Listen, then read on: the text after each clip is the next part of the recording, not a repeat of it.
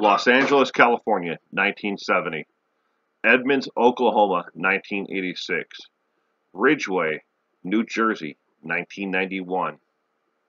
Royal Oak, Michigan, 1991. Two separate events in 1993. Goleta, California, 2006. Baker City, Oregon, 2006. San Francisco, California, 2017. And Columbus, Ohio, 2017. What are these?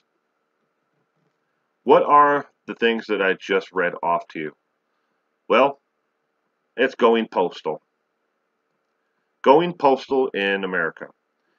The term going postal comes from postal employees getting fed up on the job and after being either terminated, being passed over for a promotion, or some kind of perceived grievance, and going back to work after that grievance has come up, and taking several guns or one high-powered rifle or gun, and going back and killing not only their supervisors, their fellow employees, but also killing innocent bystanders who may have been at the post office at that time.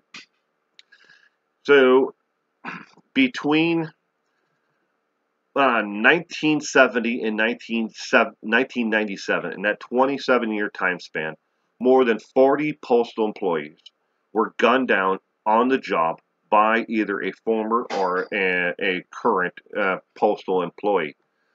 Between the years 1986 and 2011, the workplace shootings averaged about 12 people per year.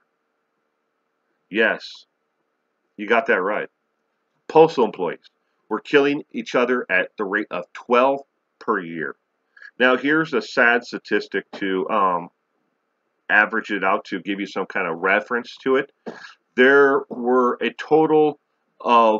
more postal employees who were gunned down on the job by a former or current postal employee in the entire history and from 1970 to 2011, from 1970 to 2011, that time span, I mean, more people died at a post office. Reference is, look, all these postal employees who were just doing their job were gunned down by a former or current employee at the post office, and hence why in our vernacular today we used the term going postal for anytime someone is extremely outraged and uncontrollable with rage and anger. We use the term going postal even when it's not about the post office.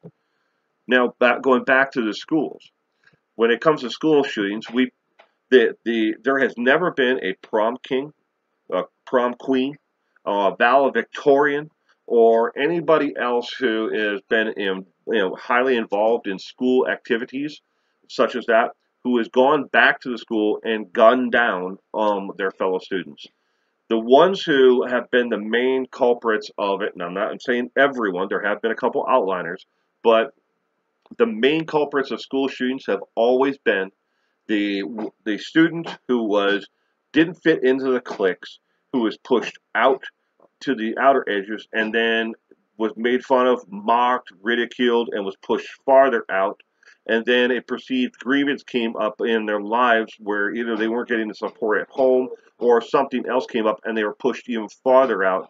And then something else triggered that, either another event where they saw that maybe school shootings was a way to seek some revenge upon them, and was moved out even farther on the outskirts. So by the time that the school shooting happened, they were so far disconnected from here to there from the actual caring of any human life at all, that what, might as well kill them all, is how they felt. But when it came to postal employees killing each other, what has the United States Post Office done in all these years since 1970 to combat on-the-job postal shootings? Well, in 2017, the United States Post Office, after all the years of all the years of shootings on the job by former and current employees, they decided that they would take a look at it in a one-year study of the entire event of going postal. They were able to determine that if they did a couple of things, tweaked a little couple of policies, that it would be better. And I kid you not, I'm reading exactly from the report on this study. Okay, first thing that they decided to do is stop terminating employees on Monday through Thursday. They would terminate employees only on Fridays instead of Monday, Tuesday, Wednesday, or Thursday. The reason why they determined that this would be better to terminate employees only on Fridays is because it would give them the weekend as a cool down period, so they would be less likely to come back and gun down their former and current employees, and bosses on Monday. So fire them on Friday. They come back. They're less likely to come back on Monday to carry out one of these going postal events. Yeah, it took them 40 years to figure that out. Excuse me very much. Excuse me. Next thing that they determined is if an employee is within 10 years of retirement, that instead of terminating them and removing all their pension and everything else and their medical benefits that they have, the better thing would be to do is to push them into early retirement. It took them 40 years of on-the-job shootings for the United States Post Office to determine what every other employer out there knew. You know what? If we strip them of their pension and we fire them, a year, 5 years, 10 years before they're, after 40 years on the job, we strip everything from them, they're likely to come back here and kill us all. So everybody else out there in the free world figured this one out long before. But it took the United States Post Office 40 years of on-the-job mass shootings and killings before they did it. And then, only then, after they did a study of the entire event of going postal. And the third thing that they found in their study that determined, these new policies was if an employee has a history of blowing up and going off, to never have it be a termination of one-on-one. Here's your boss. This is the person firing you, and here's the employee getting fired. No, now it's going to be 2, 3, or 4 people in the room who are terminating the one person. So this one person doesn't have just this one person to hate, who comes back and kills 15 people to get to this one. They say, okay, wait, if we have 4, and we make sure that one of these other 3, besides the boss, has some kind of degree or experience in psychology. It took them 40 years of on-the-job shootings and killings to come up with that. Leave it to the government to sit down and go, you know what? Maybe, just maybe, we shouldn't be real big dicks to these people who we're about to fire after they've been on the job their entire working career. Leave it to the United States Post Office. Yay! So, 2017. We'll see if this actually helps at all. Now, I don't know if it will. It's a very high, stressful work environment. And they're constantly under the pressure to, keep on, every year. If they do any better, they got to double that the next year. If they do any better, they got to double that.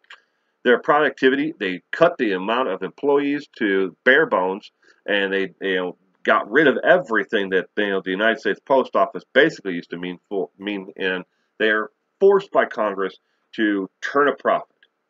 And you know what? The United States Post Office is one of the only government agencies that turns a profit. Yeah, believe it or not, the United States Post Office is one of the only branches of the entire federal government that has ever turned a profit. And they must. Even if they meek out just a couple of cents per letter or a penny a letter, that they transaction through and they make a profit on it, they make a profit somehow.